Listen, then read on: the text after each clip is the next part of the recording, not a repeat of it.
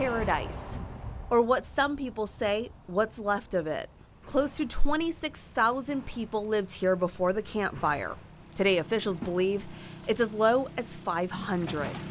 We're in Paradise close to 6 months since the Camp Fire started. This used to be an auto repair shop, and as we were driving through Skyway, a majority of the town still looks like this. Even though some homes survived the fire, people say they're unlivable. The water is contaminated, and people are living off of bottled water. Robin Gusti lives in Paradise and survived the Camp Fire. You live up here, you expect this kind of stuff.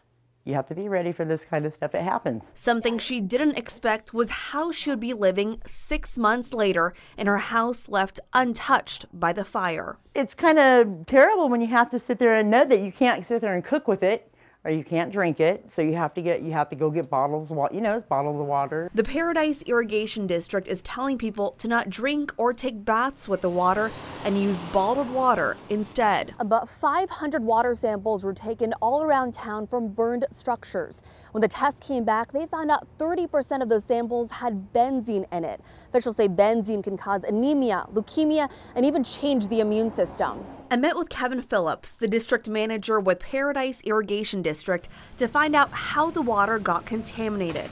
They believe water lines broke when the fire started and water was rushing out of pipes. Those pipes outside dry up, which creates a vacuum.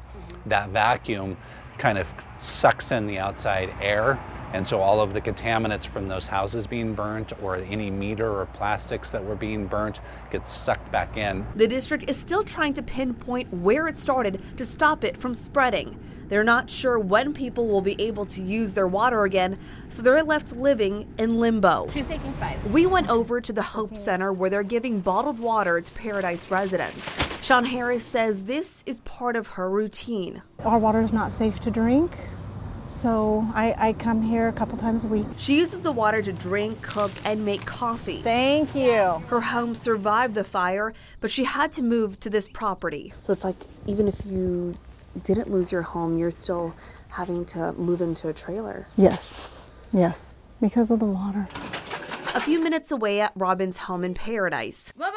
The bottled water is also going to her cats and dogs. You hungry, little baby? It's okay. Come on, do you get a drink? Even though she says the water is an inconvenience, Just like it was when we left. she knows at the end of the day, she's lucky. I don't think anything's really all the way sunk in with everything.